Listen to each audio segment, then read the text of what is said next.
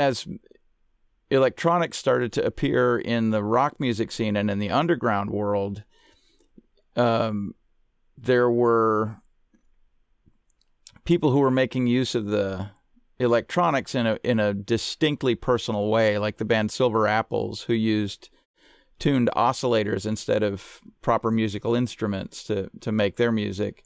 People were repurposing things like the home organ rhythm boxes that, you know, had like pre-programmed bossa nova rhythms and that sort of thing for you to play along with your home organ. So bands like Suicide and Cabaret Voltaire and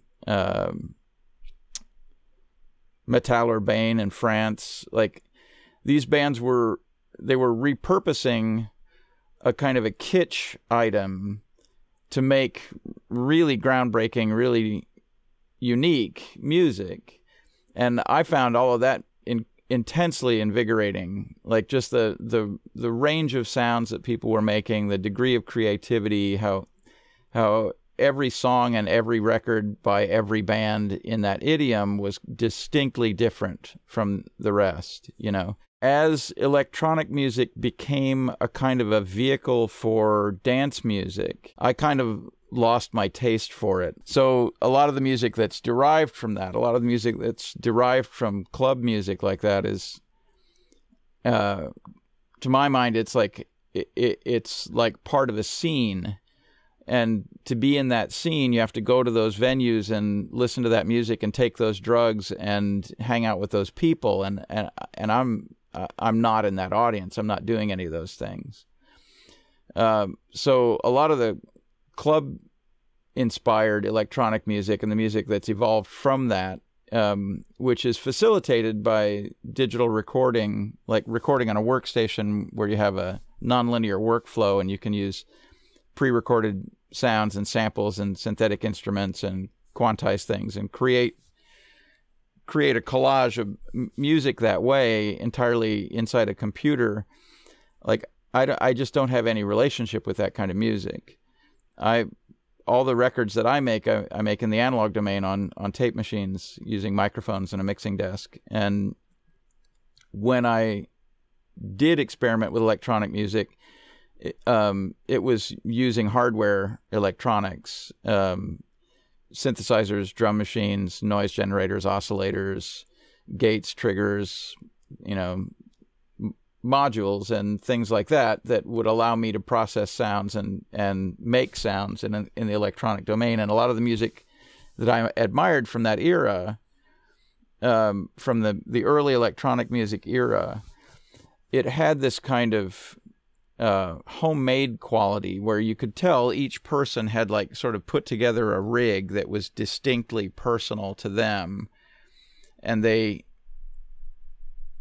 were the only people on earth that could operate it. Like if I sat you down in front of Wendy Carlos's synthesizer rig, you know, you probably couldn't make a sound out of it, you know, because she had built it to suit her methods, and it was a distinctly personal sound and a distinctly personal approach to music. There's a synthesizer called the Buchla synthesizer, which was a very early synthesizer with modules in the sense that we now understand all synthesizers to have, where there's like a tone module and an envelope module and a filter module. The Buchla was one of the first to recognize that paradigm or that architecture. And the Buchla didn't even have a keyboard. The Buchla just had like a tone, like a touchpad strip that you would use to pick a frequency, you know, and all frequencies were fair game. It wasn't a tempered keyboard, for example.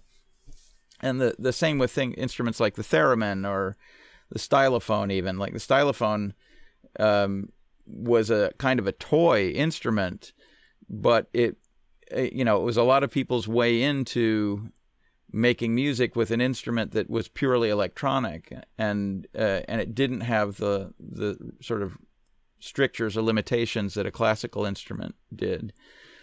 So like a lot of that music appealed to me, not just because I liked the way it sounded. Like it was cool music, sounded cool, but there was an element of aggressive experimentation there, rather than conformity to an idiom, which is what I felt crippled things like disco and industrial music, like later industrial music. Like the term industrial music was first applied to bands like Throbbing Gristle and their cohort. Like they talked about making music as a manufacturing process, or as a mechanical industry, and that's where that term came from. But it was later applied to the kind of high energy dance music that bands like Front 242 and those sort of bands were making. And that was very explicitly, very specifically club music, meant to be played in clubs for people to take drugs and dance to. And that, whereas the earlier electronic music, or the electronic music that kind of inspired that term, was meant to distinguish itself from a kind of genteel performance-based music that had existed prior to that.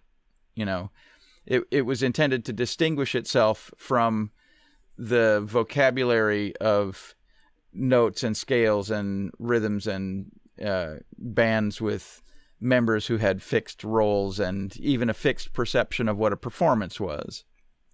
There were a lot of experimental bands, like in the sort of fractures created by punk and the art scene around punk.